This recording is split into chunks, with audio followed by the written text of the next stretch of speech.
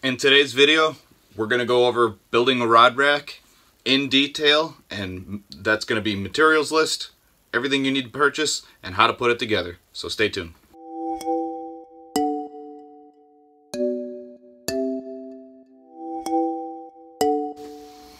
Alright guys, so welcome back for all you guys that are subscribed, and anybody that's new here, thanks for joining me today. I guess you guys seen the title and thumbnail.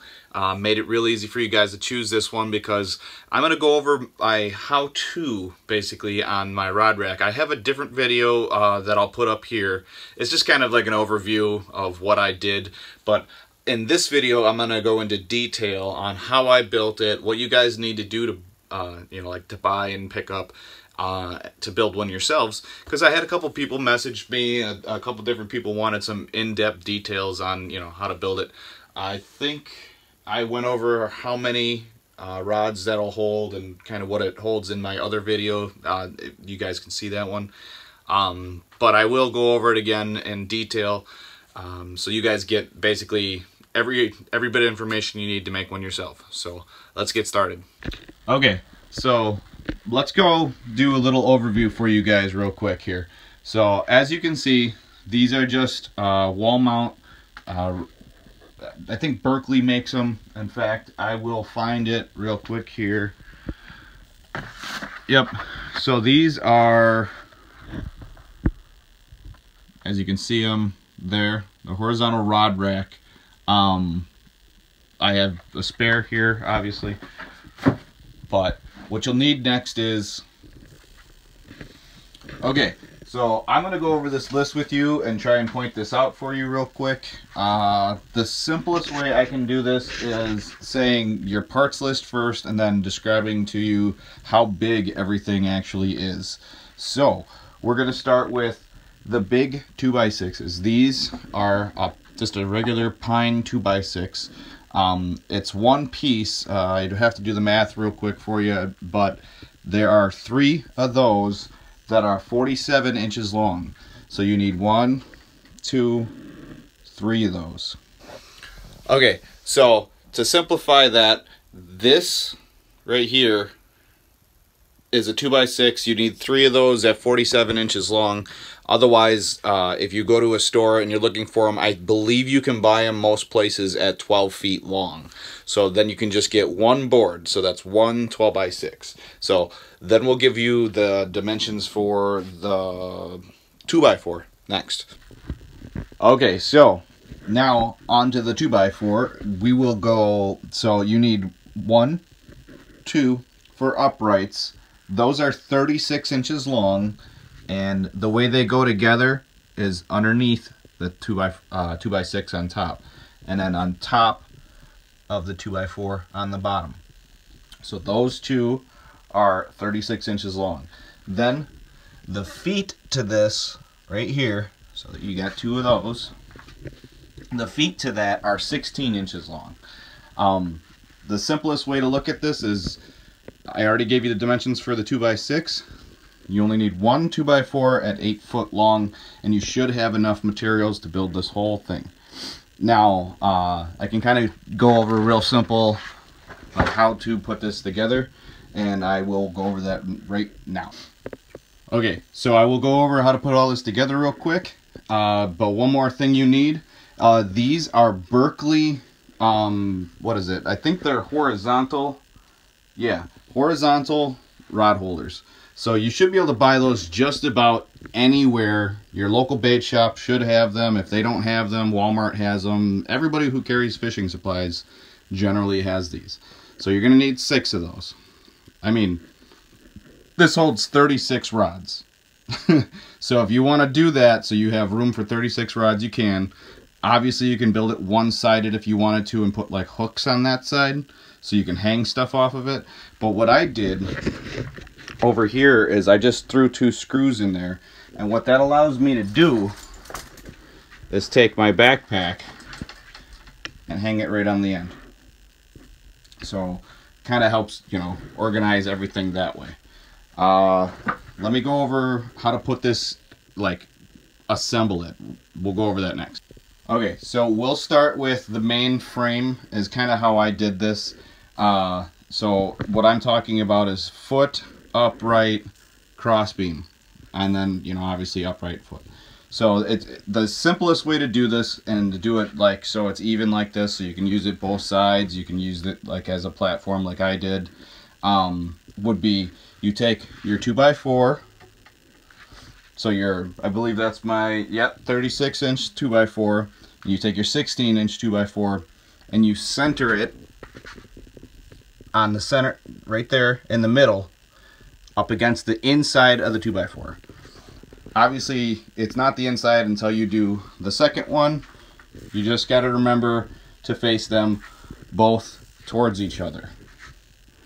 And then once you get those together, so I did that upright, I simply centered this one.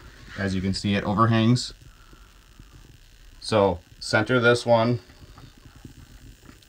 Oh, one thing I did forget to say is you will need, I use deck screws. They're a little excessive, but they won't rot or nothing, and they'll never rust on me.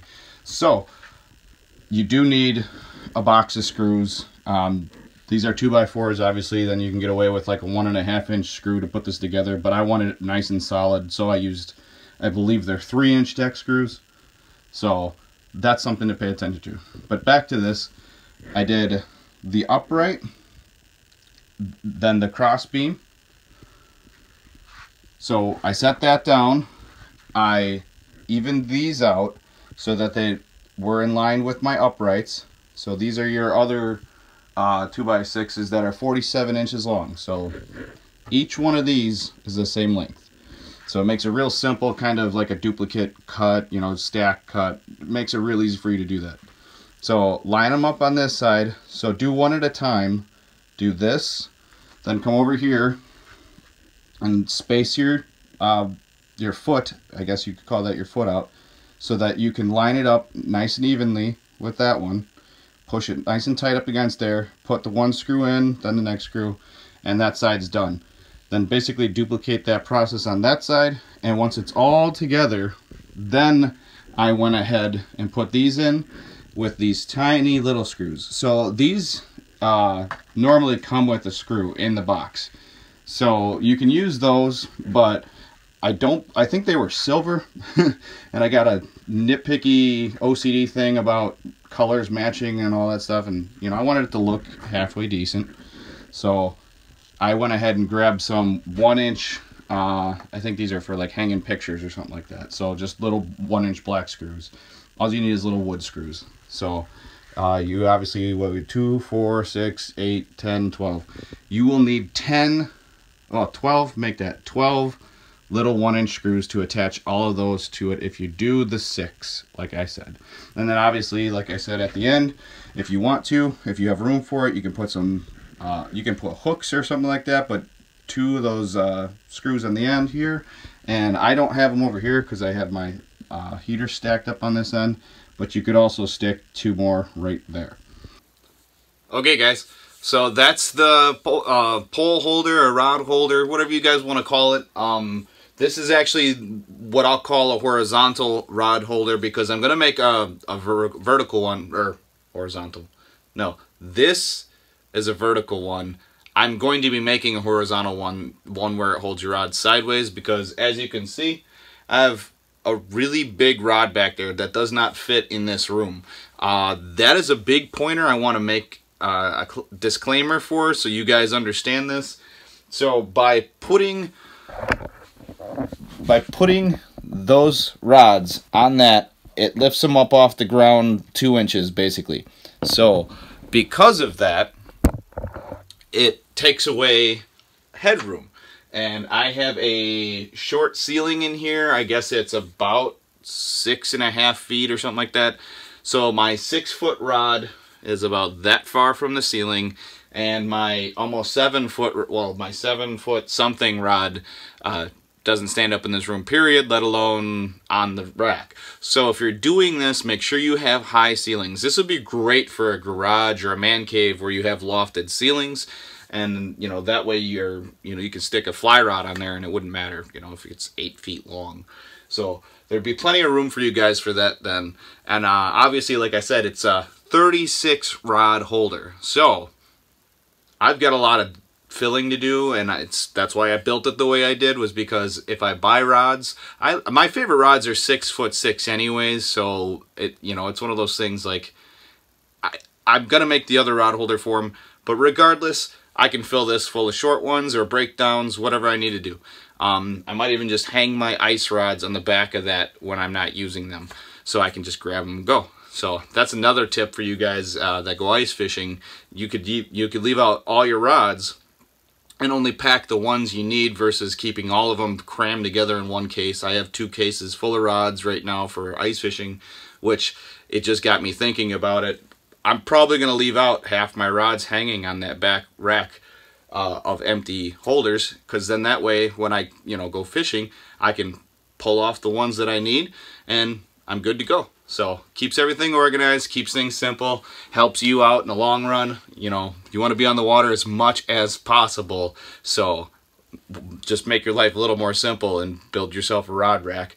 So hope that helps a bunch of people out, all the people that ask questions, anybody that's new that sees this, I'm hoping it helps you guys out too. Obviously, this isn't the only thing I do on this channel, so if you're not subscribed, just remember to